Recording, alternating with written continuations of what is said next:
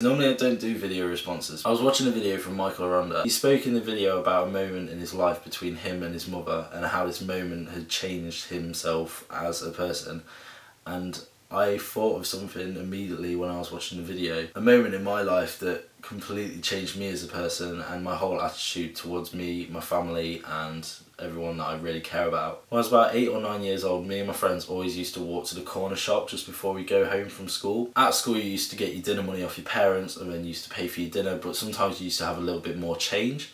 That change used to go to the corn shop where you used to buy sweets or stickers and things like that. There was a sticker album out for the Premiership and it was something that us as kids always used to swap, trade and try to fill. And the idea is the one with the most stickers normally wins the whole game and can fill the album. So normally I'd use all my money at the corner shop, buy all my stickers and try to get as many stickers as I possibly could to fill this album. But one time I didn't have enough money. I spent all my money at school and then I had no money, so everyone else went to the corner shop and I went home and I felt really bad because I wasn't fitting in with the group. I walked into my house, I went upstairs, I went into my mum's room and I went to her purse and took out a crispy £5 note that she had probably got that day. With this £5 note I felt I could buy as many stickers as I want. I could be on a higher sticker archive than all my friends and I will be able to swap with all of them and probably finish off my album. And I thought to myself, it wasn't really stealing because I could always replace this. So I go to the corner shop, I buy all my stickers and I walk back home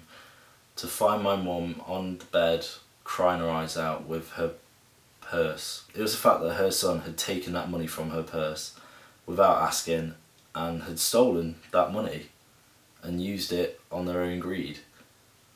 That probably broke her heart the most. She asked me, why did you take the money? Why do this? A kid response was, I just wanted my stickers. I wanted to get my sticker album completed. I was going to replace it and I'm sorry. You say you're sorry and it doesn't hit you until you really think about it. I had a life-changing moment where I didn't want to upset my family so much. I woke up to find £5 next to my bed and I felt disgusted with myself. I asked my mum, what's this? And she was like, well, next time you want £5, just ask me.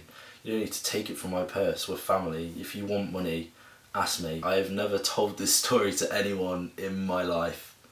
Friends or strangers, I've never said this to anyone. The only people that knew was me, my brother, my dad and my mum. And now you.